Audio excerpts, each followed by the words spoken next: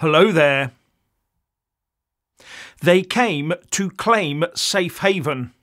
They saw, they tasted the food and trashed the hotel. Great to be appreciated, isn't it?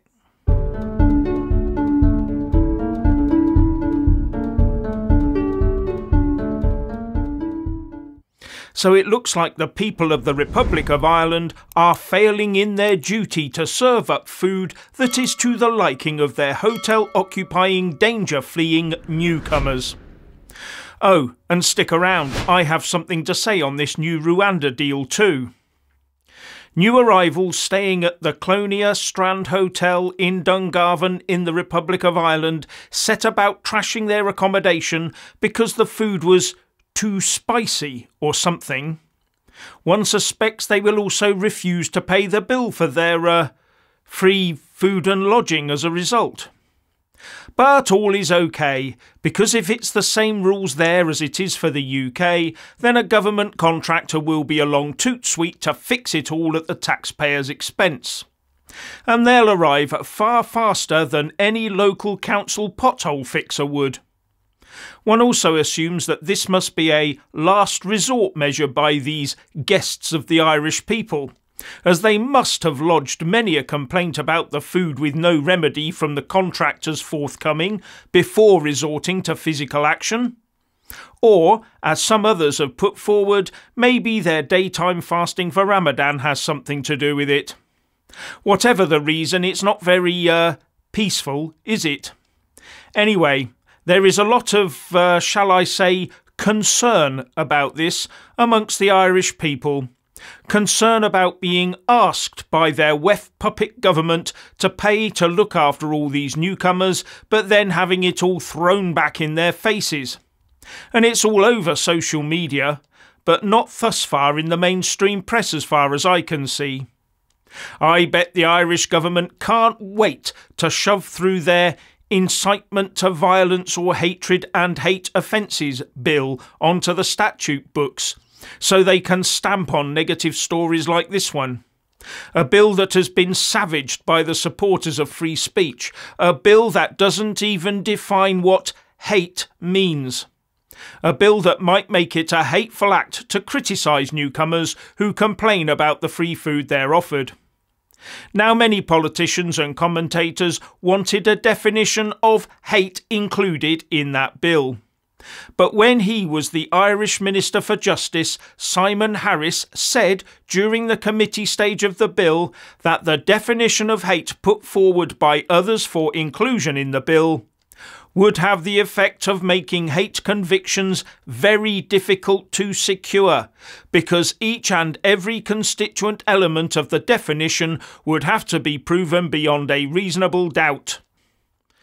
Ponder on that one. He didn't want a definition of the crime of hate included, because to have one would require proof of the elements of the crime. In a criminal court, where stuff like theft and rape is defined, where every constituent element has to be proven beyond a reasonable doubt. Why must it be different for hate? Unless you want it as a catch-all instrument of prosecution or persecution. In Article 2.1 of that proposed law it says, "Hatred means hatred against a person or a group of persons in the state or elsewhere on account of their protected characteristics or any one of those characteristics." But not what the word hate actually means in law. This is so flawed that I cannot believe that the Irish people are not kicking off about it. Interestingly, that bill also includes making it an offence to deny or trivialise genocide. Very touchy in these current circumstances.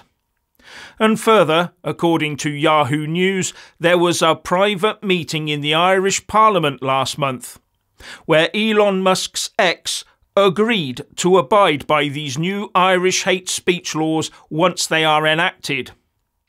So you put a picture of a pig online or an image of a well-known prophet. Trying to market a BLT sarnie in Ireland could become problematic. but as far as I can make out, this is just Ireland catching up with the rest of the EU and the UK. For example, we in the UK already have hate crimes, and we even record non-crime hate incidents where no crime has even been committed. Gradually, our ability to speak openly and freely is being eroded away. Tomorrow, the UK Secretary of State for Levelling Up, Housing and Communities, Michael Gove, will be unveiling a new definition of extremism to help the police to feel more collars. And what's the betting that combating the far right takes up an unwarranted large proportion of it?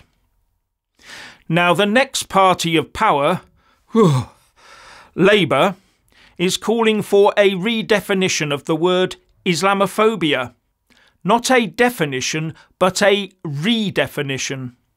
Now, we all know Islam is a religion, while, says our very own NHS, a phobia develops when a person has an exaggerated or unrealistic sense of danger about a situation or object.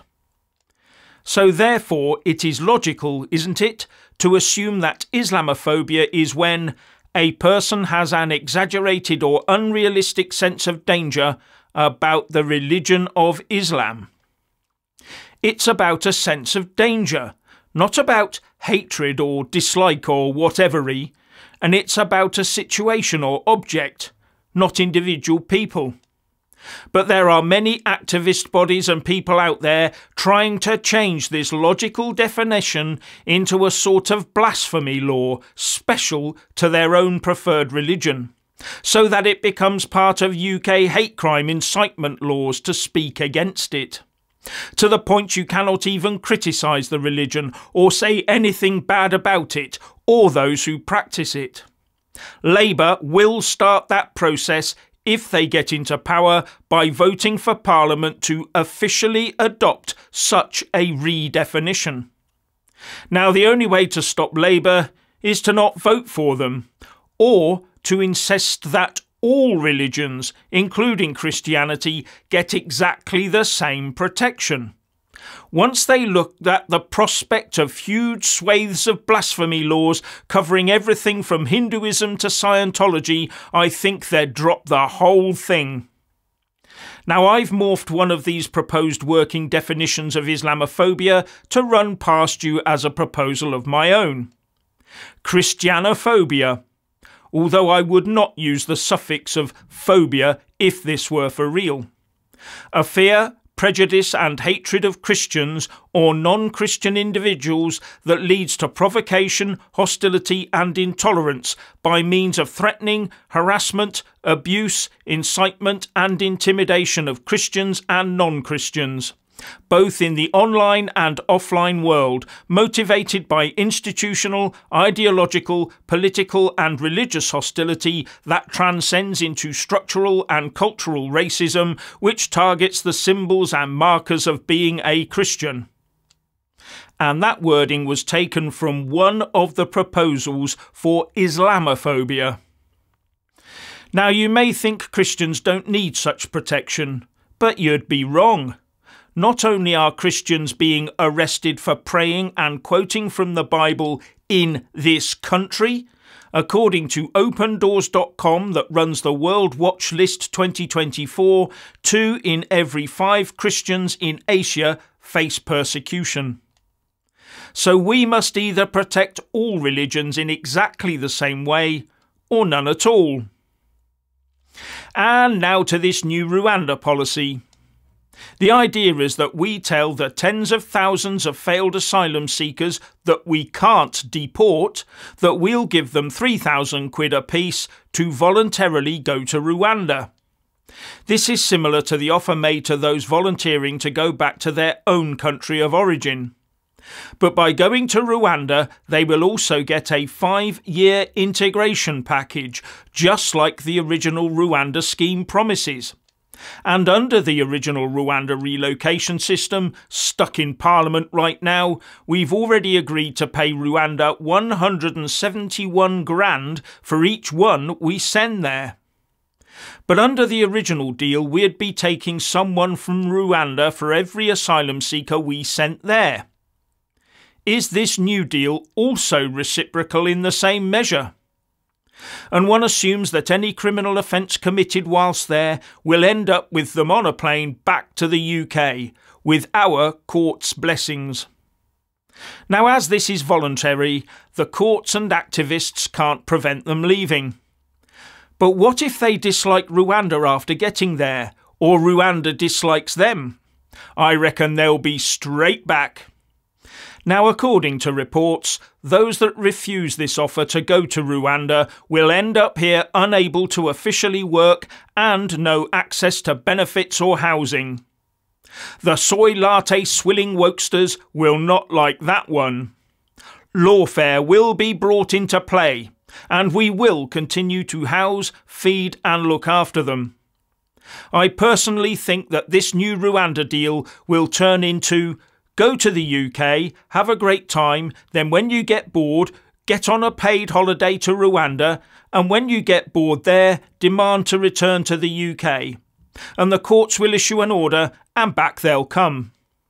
The fact that they will have signed to say they're going to Rwanda voluntarily will cut no ice with our woke courts. They will come up with some legal wheeze that makes the UK responsible forever for them from the moment they enter the UK waters in their dinghies. Be in no doubt. Anyway, I think the Tories are using this new scheme to try and deflect away from the massive numbers of legal migrants they are allowing in every single day.